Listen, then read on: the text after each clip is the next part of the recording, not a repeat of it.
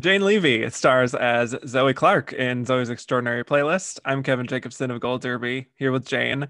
And I want to just start with pre-production on season two. What were you most excited or nervous or intrigued about exploring with Zoe heading into this season, just based on where you left off in season one? Um, we don't read the whole season when we start. We really get our scripts episode to episode, which is a fun surprise every week. In pre-production for season two, I think we had the first three scripts. And I knew that I was going to be singing in episode two a little bit, and we were going to um, do this one act play, is how everyone has described it, with Skylar and myself. And then I also knew that I was going to do a song and dance dream sequence in episode three. And we were able to do some learning of choreography before we started shooting for episode three, because as you've probably read, or as I've said a million times, there isn't very much room and time and space for me to rehearse anything, because I'm basically always on set. And if I'm not on set, I'm in a fitting or, getting my hair dyed. I'm not a natural redhead. Um, so in Exclusive. pre-production, there was a lot of focus on making sure that we could choreograph those numbers. But man, you're asking a question that feels like so far ago, so long ago, especially, after working during a pandemic. I do feel like in some ways I blacked out the season. I'm like, was that a dream? Did that actually happen? Wow. Well, I think it's Am safe I to say, what's am I that? crooked there? No, I you're think I'm good. like, oh, okay, You're okay. good. Well, I think it's probably safe to say that Zoe is kind of messy this season. She makes some choices. They aren't always the Or best, doesn't make choices. or that, yes. Yeah. Her love life is kind of all over the place. She Yeah. is struggling in her work. So when you're reading a scene or doing a scene and thinking that you, Jane, would not do this or that, is it difficult for you to still kind of authentically play the character and make us understand where she's coming from? Yeah. I'm such a like actor for hire, in that when I read scripts, I think, okay, how do I justify this? I'm not one of those actors that will go to the writer and be like, my character wouldn't do this. Let me tell you why. I'm usually like, okay, what's the most creative approach to this thing that seems maybe absurd or in a direction I wasn't expecting? To me, that's fun. I mean, of course, there have been times when I've been like, maybe can we tweak this? This makes more sense in terms of like the arc we've been building this whole season. But when I read the script, I go, okay, this is what they've asked me to do. How am I going to do that? And with Zoe this season, yeah, she's messy. And we saw her process through grief in season one. And now we see a continuation of that process. In season one, it was like leading up to how do we say goodbye. And then season two, it's like after we say goodbye, what's the aftermath like? And I personally feel so protective over Zoe when people are critical of her, because I'm like, don't you see how much pain she's in? And yes, she's an adult, and yes, she's making mistakes in terms of her love life, but like, people are messy. And I tweeted this the other day, and I feel like it was very ineloquent. I was like on a run, and I was thinking about Zoe, and I was like, I gotta tweet this. And after my run, I tweeted it out, and I was like, I don't know if this totally makes sense, but I was thinking about her. And when I watched the finale this Sunday for my second time, sometimes I'm able to watch Zoe and really be objective and watch her as a character and not me playing her. And I had that experience in the finale, and I was like, there you go, girl. You're making choices. I'm proud of you. Life is scary. After you lose someone, you're going to be confused and a little bit of a mess. And I really feel like at the end of the season, there was some closure and decision making. And yeah, I'm happy for her. Yeah, me too. Yeah. And it's interesting because, Zoe has lost her father. She also loses her boss, Joan, at the very beginning of the season. So these two older mentor figures for her that are no longer around. We still see Peter Gallagher in a handful of scenes in season two, but certainly not as much as the first season. And then Lauren Graham is just gone after the premiere. Was it tough to adjust to that on set, to not have these two greats around? Yes, absolutely. There was yes. I mean, for me, the whole show, season one, was about Zoey and her dad. And so, what does the show look like without him? What does Zoey's life look like without him? Those things are very related. And I miss Lauren's presence so much. I'm still hoping that there's, a future in which Joan reappears, just like Peter has, or Mitch. Yeah, I certainly hope so too. I actually talked to Skylar last week, and he made a very good point that even if you are not singing on the show in most of these performance scenes, you are still involved with your reactions to the extent that it's almost kind of like having you part of the performance. And I'm just wondering if you had a scene from this season that stood out to you, when even if you weren't singing, it was just especially memorable, just in terms of choreography or the way the other person was performing, or any reason. Yeah, all of them. I'm not just standing there, like ever. And I don't even mean like physically, I'm not just standing there. Sometimes I move my body. I just mean that, these musical numbers are through Zoey, they're her perspective. And so I am very involved in every single number. I'm not sure I have one that sticks out particularly. People often ask me like, what's my favorite number? And that's like asking what's your favorite child or something. Like, I just feel like it's impossible to answer. Do you have a favorite number from the season, or couple I mean, favorites? just the insane just scope of Don't Stop Me Now is so memorable. Yeah, for sure. Yeah. And Shake It Off, certainly in the finale. So you like the big numbers. You don't like the individual ones. Or I'm not saying you don't like. Sometimes, the more intimate numbers, a moment like this and Into You, those are good too. Oh, yeah. Yeah.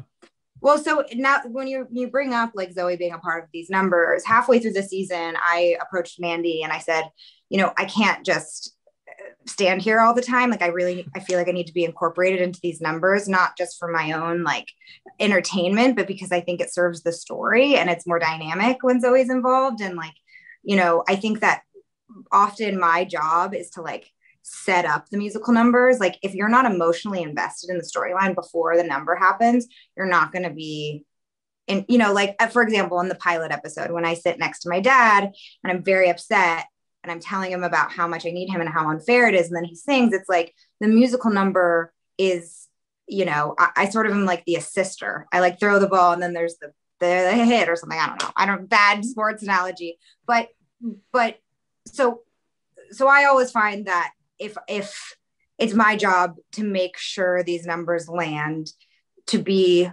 like at the edge of your seat, an audience member, about like what's going to happen to this person. And then the musical number is sort of like I don't even know what to say. The musical number is like the climax, I guess, in some way, like the performance leading up to it. Then there's the climax and then there's the resolution.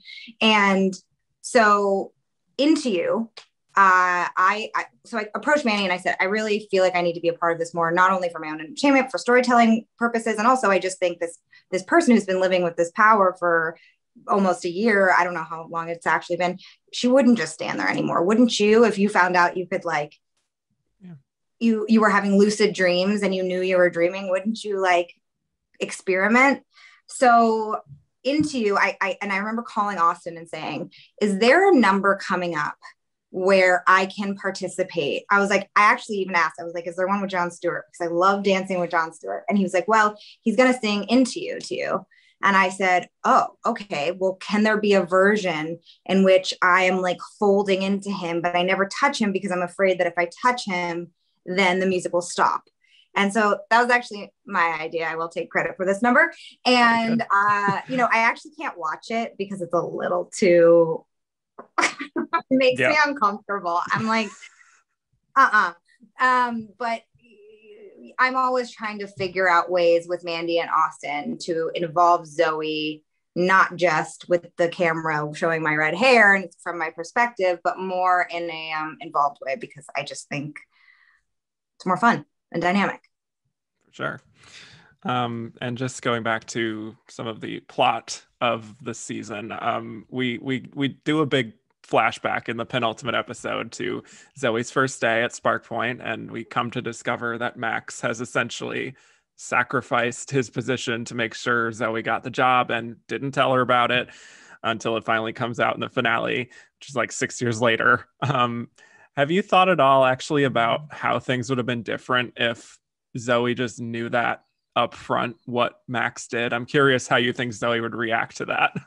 You're bringing up a really good question, because this was actually, like when I was saying before, I'm not often like, can we change the storyline or can we adjust this? This was a situation in which I had very strong opinions about it. The way that it was first pitched to me was that can I ask you first, how would you feel if you were in Zoe's position and you found out 6 years later? What do you think you would feel? More touched or more embarrassed, or a combo of two equally? Definitely a combo of two, in the vein of how Zoe reacts, in terms of like just denial at first and anger, but then ultimately like trying to understand that there's a deeper point to it, Right. I don't know how to. It's funny, you're really bringing up like something that I've thought so much about, and when I watched it I was like, okay. So originally it was sort of pitched to me that was going to make her realize, that was the moment that was going to make her realize that she wants to be with this person.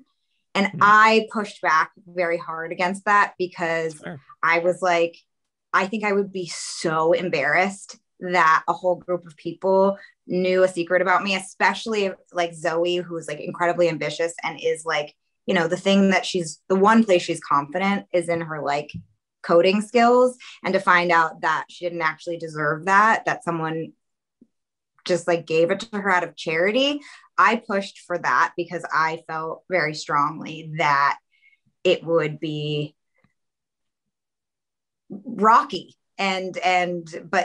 but embarrassing. And anyways, that's where we ended up, and I'm glad that you follow. I guess if we were to go back and Zoe were to find out, I'm not sure it would change anything, because he already showed up at the hospital and they already had that moment. And Mitch says that, I think that she put Max in the friend zone because she's an incredibly afraid person. I don't think that, I don't know. It's a good question. I don't know. I don't know what she would have done if she knew at the time. Yeah. Well, let's talk a bit of spoilers here. So if anyone who hasn't watched through the finale of season 2, the very climactic finale, you're going to want to duck out now and come back to this later. But at the end of the finale, we have Max changing his mind about going to New York, and he wants to be with Zoe, and Zoe wants to be with him.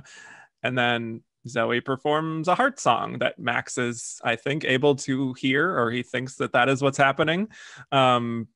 What did you think when you found out that Max might have actually inherited her powers? Well, when I first found out, I was like, well, how,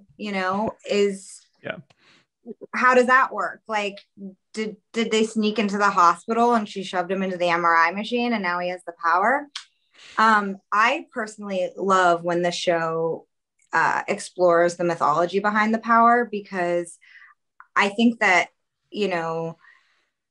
things have to have meaning in storytelling. And for me, since the beginning, I don't know if you've heard me talk about this, and sorry if it's like old news, but I've always felt that Zoe's gift, is supernatural gift, is related to the passing of her father. So when someone dies, I feel like, or when you're mourning and when you're grieving, your worldview becomes very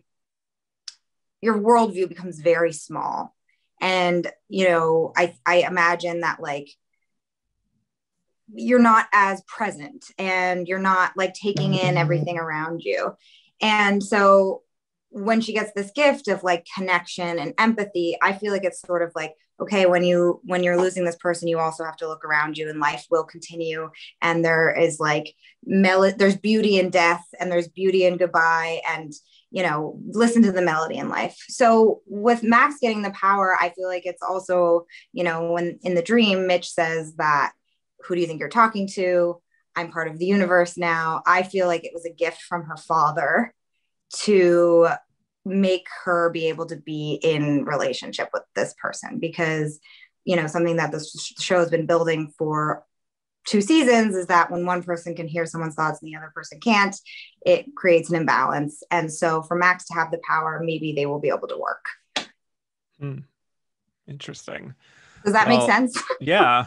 Well, it just really makes you want a third season to explore some of this stuff here, because it could take the show in a very new direction.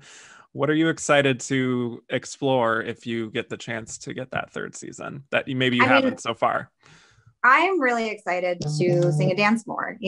I am the lead of Zoey's Extraordinary Playlist, but I only sang 4 times this season, and I love performing. And so in season 3, since Max is able to hear Zoey's thoughts, that gives room for me to sing and dance. Man, I can't wait. Fingers crossed. Wow. Anything with just, the character dynamics and things of that nature? Oh yeah. I think that Mo and Zoey should go to Paris. Okay. Lionsgate. I like that. Yeah, I would love the world, now, I mean, I don't know what the hell is going to happen in terms of like where we can shoot with the pandemic and what's going to happen with the vaccine. I'm hoping that by the next season, we are able to open up the show a little bit more and not only shoot on the studio. And I just would, the show is a fantastical reality. So the bigger the world, I think the more fun. And I would love to, take things outside of Spark Point, take things outside of the Clark house or my apartment. Yeah, I think that would be very interesting. Well, for those of you watching, subscribe for more award season interviews and head to goldderby.com to make your Emmy predictions. Jane, thank you so much for your time today. Thank you so much.